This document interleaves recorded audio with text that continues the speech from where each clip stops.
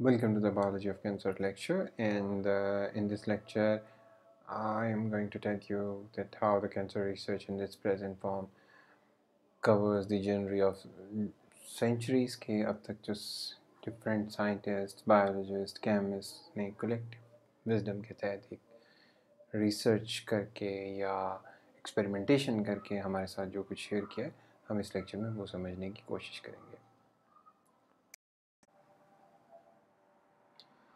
So, Andres Wallace, he was a young scholar who traveled to University of Paris for studying medicine. And in that inquisitive nature of him, he tried to explore कि human body का जो internal organs की shape है, muscles की shape है, vessels की formation है, ये कैसे होती है. तो उस वक़्त यानी इन्होंने तकरीबन 1538 के टाइम पे एक आर्टिस्ट की मदद से ह्यूमन बॉडी के अंदर की तमाम साख्त की स्ट्रक्चरल डिज़ाइनिंग की, और that was so much refined कि उन्होंने तमाम ब्लड वेसल्स, नर्व्स, इन सब की जो मूवमेंट है, इनर्वेशंस हैं, कौन सी कनेक्टिविटी है, ये सब भी बाकायदा से ड्रॉ करके दी. तो ये एक पहला, या आप समझ सकते हैं कि बिल्कुल इनिशिएटिव था कि जो गैलियन थ्योरी है उसके ह्यूमोरल कॉन्सेप्ट्स जो थे, कि ह्यूमोरल थ्योरी जो प्रपोज की गई थी गैलियन की तरफ से, उसको जो रिफ्यूज़ल था, इन्होंने डायरेक्ट नहीं था कि I am, but he propose that idea that I somehow I'm unable to identify black bile in that theory mentioned subject. Basically, humoral theory was proposed by Galen, and he says that all diseases are pathological accumulations of imbalances caused by the four cardinal fluids. He was of the opinion कि इंसानी जिस्म में 4 किस्म के fluids मौजूद होते हैं, और इन 4 फ्लूइड्स में से किसी भी किस्म का फ्लूइड का इम्बैलेंस एक पर्टिकुलर डिजीज़ काज कर देता है. जैसे he was of the opinion के जो ब्लैक फ्लूइड होता है वो रिस्पॉन्सिबल है कैंसर की ऑरिजिनेशन का. तो इस कॉन्सेप्ट को सदियों तक कोई भी आदमी रिफ्यूट या झुटला नहीं सके, बिकॉज ऑफ वन और other reasons. At that time body का एक्सपोजर या उसके अंदर सर्जरी करना या उसको किसी भी तरीके से मॉडरेटली चेंज करना was considered as a direct fight with the God और द सुपर नेचुरल रिसोर्सेज. सो उस वक्त तक किसी भी किस्म की रिफ्यूज़ल या उसको चैलेंज करने का कॉन्सेप्ट नहीं आया. एंड इसी तरह से हिपोक्रेट्स ने इससे पहले एक आइडिया दिया था कि जो इन्वायरमेंट है that is mainly causing the disease. So he was mainly making this opinion based on the, what you can say, the social or cultural norms कि जो साफ लोग रहते हैं या साफ जगहों पे रहते हैं वो कम बीमार होते हैं एज़ कम्पेयर टू वो लोग जो गंदगी के साथ इफ़ेक्टेड होते हैं. या जैसे मलेरिया को ये कहा गया कि मालाइस की वजह से है, मालाइस का मतलब बैड एयर की वजह से ये हो रहा है, और later on we came to know that this is basically messed bye mosquitoes. अच्छा जी, तो ये थ्योरी जो ह्यूमोरल थ्योरी थी, ये वो थ्योरी थी जिसकी रिफ्यूटेशन का पहला फाउंडेशन एंड्रीज वेसलेस ने रखा.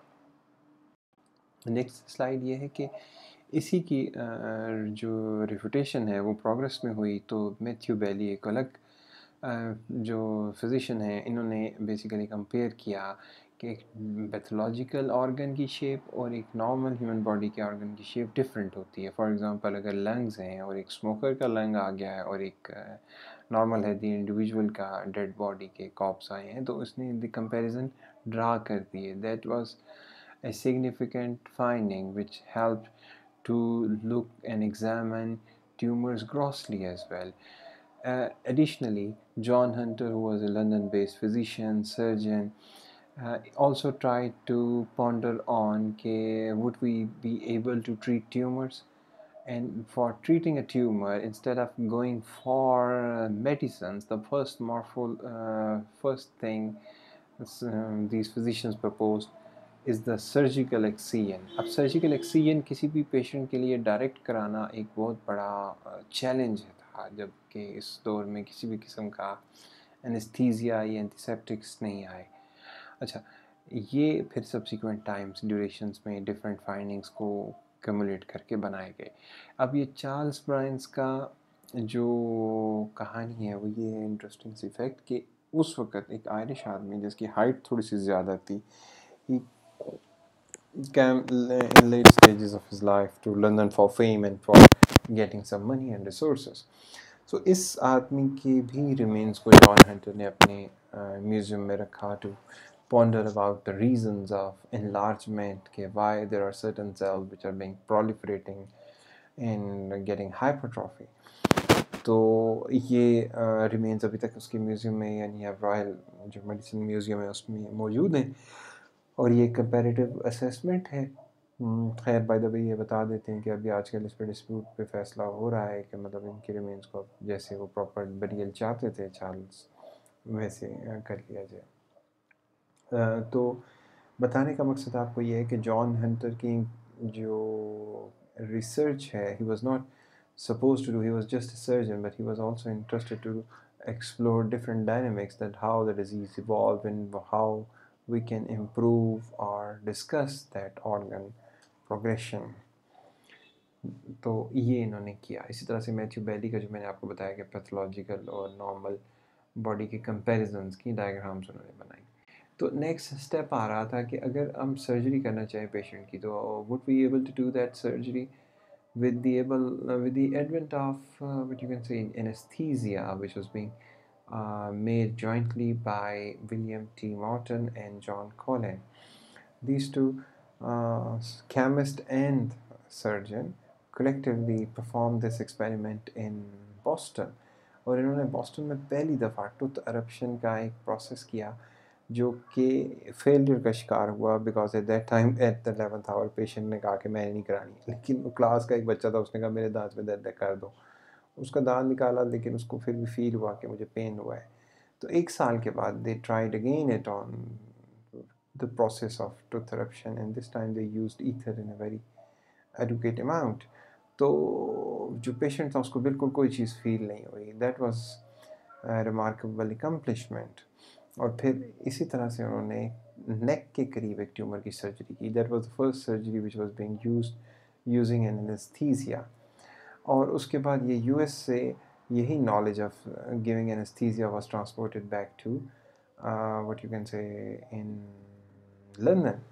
And it will be interesting to know that this John Collin also himself tried cocaine, morphine, and different subjects just to analyze that how well they work and how can we differentiate different forms of sleep.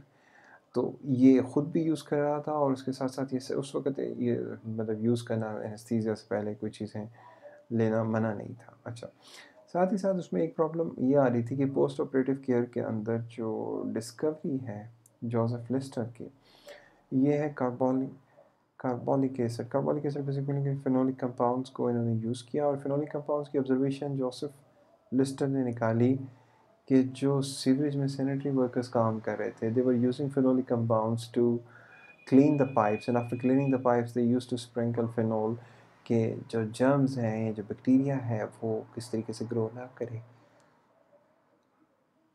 इस चीज़ के लिए इसने फिर for the first time एक बच्चे का जो 6 साल का था उसका हाथ किसी मशीन में आ गया तो उस हाथ को उसने दोबारा से उसके बॉडी के साथ स्टिच किया और that stitching was later on sprinkled with carbolic acid and to his great surprise was के जो ज़ख्म है वो ख़राब नहीं हुआ ना, उसको गैंग्रीन नहीं हुई because of the use of phenolic compounds.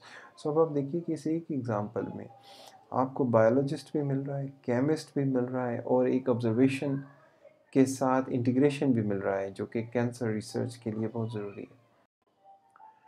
Then the idea was further being refined in what you can say Austria, Germany और US, जहाँ पे डिफरेंट स्कॉलर्स ने एब्डोमिनल सर्जरीज परफॉर्म की और स्टोमिक कैंसर को ट्रीट किया। Similarly the radical surgery done by William Halsted, that was a person who tried to use the art of aggressive surgery. So he was saying कि हमें aggressive approach के साथ tumour को treat करना चाहिए और इसकी एग्रेसिव अप्रोच के साथ साथ इसने सर्जरी के लिए वाइट कोट्स और क्लीनिंग ऑफ हैंड्स को भी अडॉप्ट किया, जो कि जोसेफ लिस्टर की सजेशन थी कि कार्बोलिक एसिड को हम लोगों को अपने ज़ख्म और साफ़ करने के लिए भी यूज़ करना चाहिए और सर्जन के हैंड्स भी क्लीन होने चाहिए ताकि किसी भी किस्म का जो माइक्रोब है वो ना जाए। ये उस वक़्त का टाइम है जिस वक़्त बैक्टीरिया भी दरियाफ़्त नहीं हो रहे।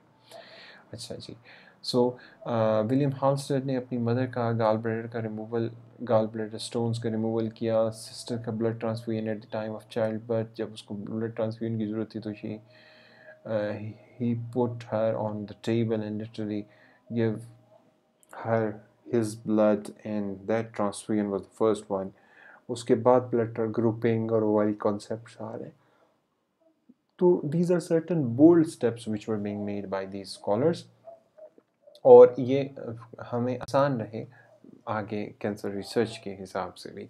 सो अब ऑक्यूपेशनल इम्पैक्ट की अगर हम स्लाइड देखें तो the things which are being proposed by different groups are cumulatively one way or the other helpful for the scientific community as well. जैसे somebody in Germany invented X-ray reactors, that's name is Well-run Rechthagen, और उसके बाद 1856 में William Perl ने तकरीबन मेरा ख्याल है 20s की एज में थे, was the person he learned the art of dyeing.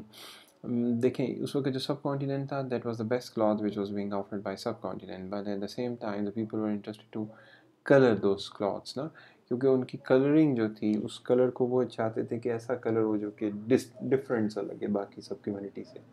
तो उसके लिए जो डाइंग इंडस्ट्री कलर यूज़ करना चाह रही थी, उस कलर की शेप या उस कलर की कंपोजिशन जो है वो इन्होंने बनाई।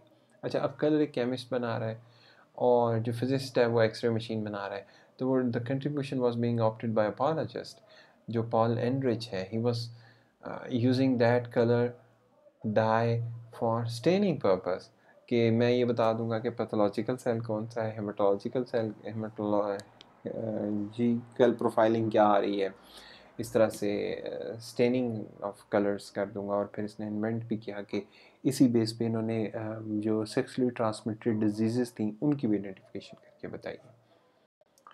सो नेक्स्ट जो स्टोरी है वो ये कि sometimes things happen over the course of time last century में, जो कि इनोवेशंस थी या जो केमिकल वेपन्स के टूल्स थे उनको भी यूज़ किया गया कैंसर की ट्रीटमेंट के लिए। For example we came across known of mustard gas. The mustard gas basically invent की गई कि ये गैस जो है ना, इसकी वजह से सफोकेशन भी हो जाती है और बड़े बड़े ब्लिस्टर्स स्किन पे पड़ जाते हैं, तो ये सोल्जर्स को मारने के लिए इस्तेमाल की जाए।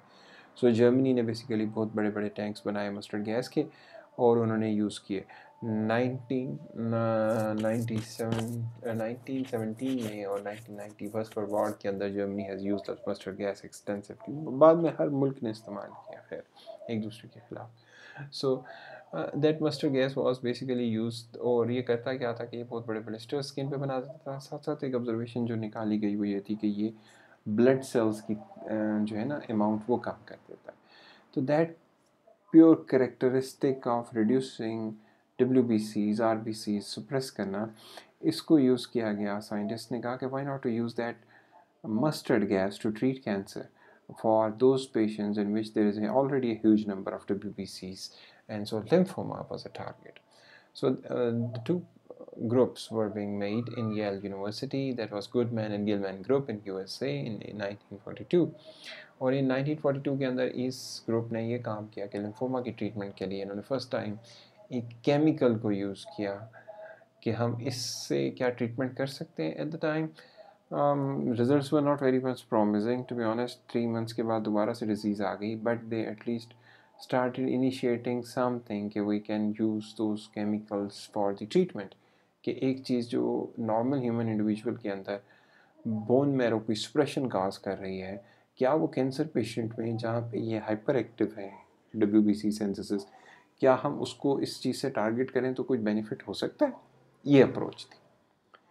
इसी की कंटिन्यूशन में लास्ट स्लाइड में पब्लिक सपोर्ट से सिडनी फार्बर की स्टोरी बड़ी इंटरेस्टिंग है। Sydney Farber was like a what you can say hero in this domain, के ये बेसिकली एक हिस्टोपैथोलॉजिस्ट है जो कि काम करते हैं हार्वर्ड स्कूल मेडिकल स्कूल में, and he try to learn के how we can help for children suffering from cancer. तो चिल्ड्रन कैंसर में, ल्यूकीमिया में, लिम्फोमा में इनकी एक बड़ी सिग्निफिकेंट कंट्रीब्यूशन है।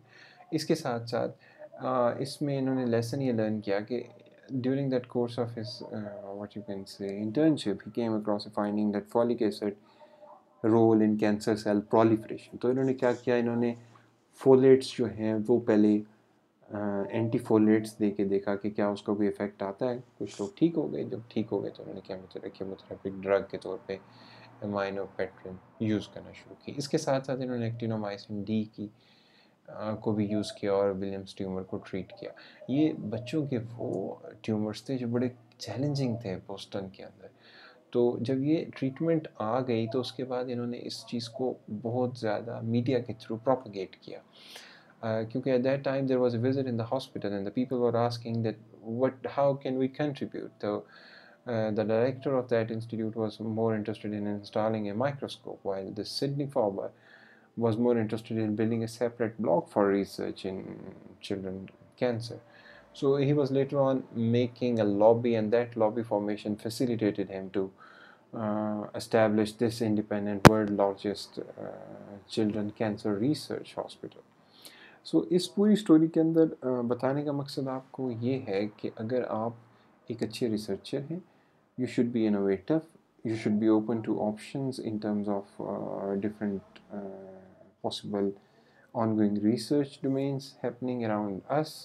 और उसके साथ साथ आपको लॉबी का कॉन्सेप्ट भी दिया गया कि क्या आप रिसर्च के अंदर बेनिफिशियल हैं, लॉबिंग कर सकते हैं, या आप रिसोर्स फॉर्मेशंस को इकट्ठे कर सकते हैं।